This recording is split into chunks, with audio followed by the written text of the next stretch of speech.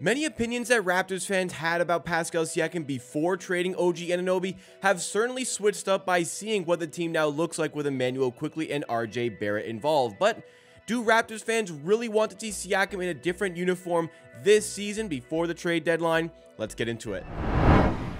Welcome back, everybody. This is Amateur Hour Sports 2, the second channel in the Amateur Hour production network for additional Toronto Raptors content and videos just like this, where we can react to some fan opinion based on a video from the main channel. We can go through additional Raptors content. So if you like what you see from today's video, make sure to hit that like button and subscribe for consistent uploads on this channel, pretty much all concerning the Toronto Raptors. And in this particular one, it's kind of a follow-up to that main channel video that I did where I spoke about Siakam and whether or not I thought that he should be traded by the Raptors, what those trades could look like. I talked about how I think that trading Siakam would be the best thing for this team going forward. I went through specific examples of teams that could have interest in trading for him and what those trades might look like as well. And ultimately, it came down to me thinking that the best trade option would be the Indiana Pacers if they're interested. You could get Jarris Walker, you could get Buddy Hield, you could get Obi Toppin, all three of those together for Siakam.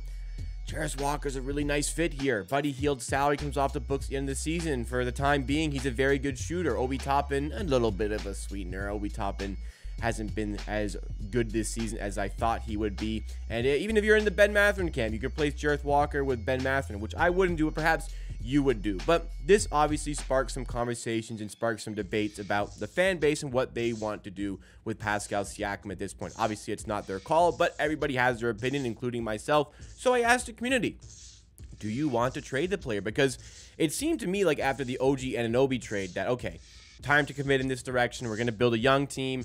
Pascal Siakam's got to be the next one on the chopping block for this team, right? Well, now that we've seen what Siakam looks like with Immanuel Quickley, Barrett, specifically with the additional spacing for this team, some fans are starting to pump the brakes, say, hold up, look how good this team looks. Look how good Pascal Siakam looks with the spacing here. Look how good these floor spacers look with Pascal Siakam kicking out to them. And now fans are starting to say, well, maybe you shouldn't trade him. So I was a little bit surprised when I ran the poll to see the results as such.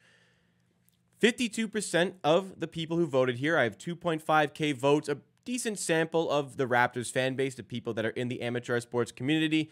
This is the best way to gauge fan opinion for myself. And what we have here, 52% say yes, trade him. 45% no, say no, don't trade him, extend him instead. And for some reason, 2% of people said not only should you not trade him, you should let him walk for nothing at the end of the season for whatever reason. So 52% say trade him.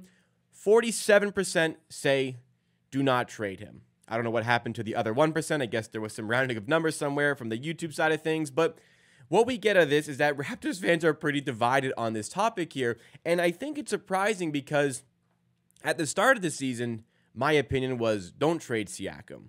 You want to win as many games as possible this season. You have a high likelihood of extending the player.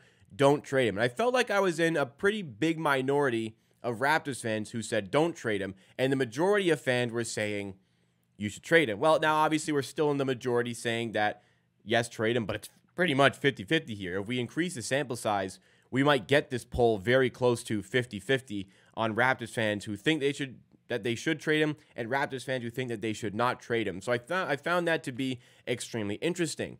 But I think a lot of the change here stems from how good the team has looked since the trade has been made. But just how good has Pascal Siakam looked with the involvement of Barrett and Immanuel Quickley. Let's take a look at Siakam. That's a very small sample size. It's 4 games. Let's take a look at what he's done the last 4 games. Now, there was that monster haul against the Cavaliers where he had 36 points, but in the 4 games, he's averaged 23.5 points, 5.5 rebounds, 4.3 assists, and I think the telling statistics here are, first of all, the field goal percentage being where it is at 62.5 on average. He's shot above 60% in 3 out of the 4 games since the trade went down.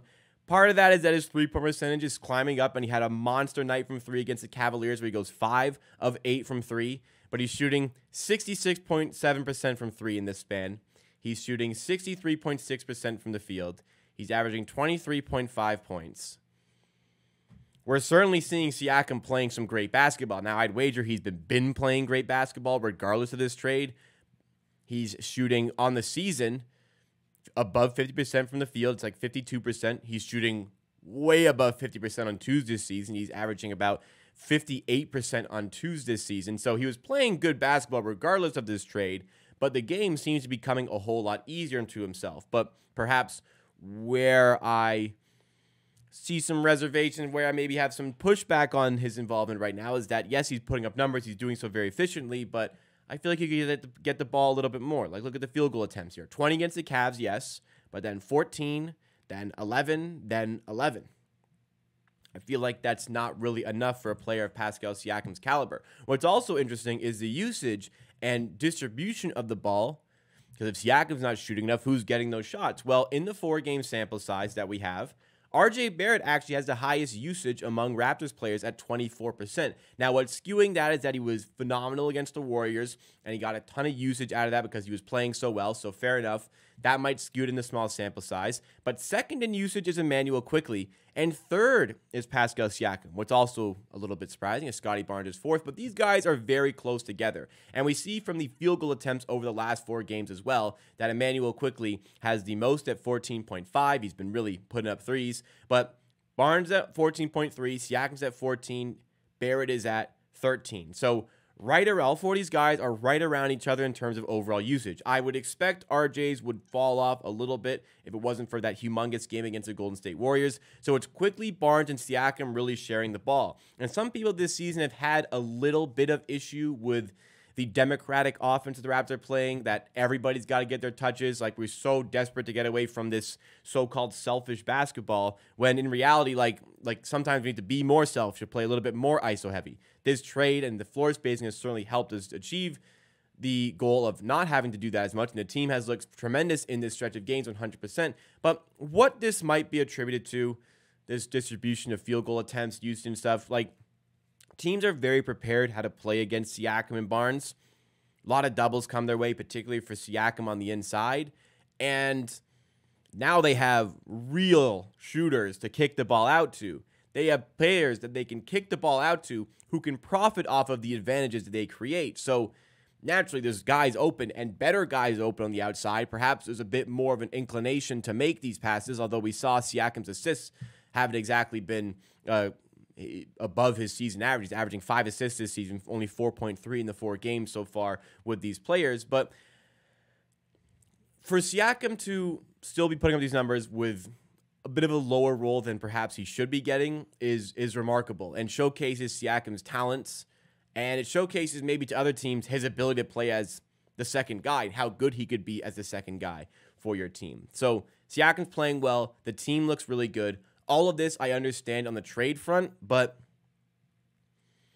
I guess the question of should the Raptors trade Siakam or not, it comes down to, if you want him to get traded, you want a complete reset here and really focus on young players and building for the future. That's the camp I'm in.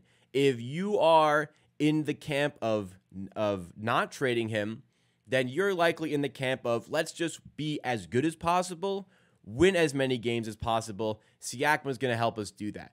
It's pretty surprising that the OG Anunoby trade seems to have made the Raptors a better team. That's surprising to me. I don't think the same will be the case for Siakam. If Siakam is traded, I expect the Raptors to be worse than they were before making that trade, unless an astonishing return comes the way of the Raptors. Like, if the trade is Jarris Walker, it's Buddy Hield, it's Obi Toppin, and like a pick from the Indiana Pacers, the Raptors are worse. The Raptors will be worse than they were previously. They'll be maybe more fun, but they will be worse. Like, they just won't be as good as they were with Pascal Siakam. That's okay with me. Really start to cater this team around Scottie Barnes. Really start to put shooters around him. Jarris Walker as like a 3-and-D power forward, be like a really nice fit over there. But like whoever the trade may go down, if you're working on fixing defense, if you're working on fixing spacing and working on bringing in young players, you're doing all these things, I think the trade makes sense, because I'm not sure it'll be super easy to trade Siakam once he signs a max contract, because that's the contract ultimately he's going to come down to getting. So I'm shocked at the discourse and how much it's changed in the week and a half since the trade, where before that it felt like everybody was saying trade Siakam. Not everybody, but the grand majority was saying trade Siakam.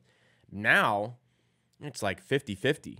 Fans are divided. Raptors fans as a collective, don't know what they want here. Me personally, I'd be okay if they didn't trade him and they extended him. But my preference is, once again, prioritize the future, bring in young assets, see what you can get out of Scottie Barnes with the best fit around him possible. Like Siakam, I'm not saying is a bad fit, but if you put like the best fitting roster around Scottie Barnes, how good can he look? How good can Immanuel Quickley look? That's okay with me. If the goal is keep Siakam, keep the flexibility, win more games, I love Pascal Siakam, so I won't mind seeing him more often in a Raptors uniform and still seeing him in a Raptors uniform. But you let me know your thoughts. What do you think the Raptors should do with Siakam? Should they trade him? Should they extend him? Should they, apparently 2% say, let him walk for nothing? Give me your thoughts and opinions in the comments down below, because that's all for me today. Make sure you check out my other channels, my main channel for Raptor-specific content, my clips channel for the best highlights from the streams from this channel. There is a video that you may like as well from the main channel where I spoke about Siakam first of all, and you can subscribe to the channel you're on right now, Amateur Sports 2, for more Raptors content. See you next time.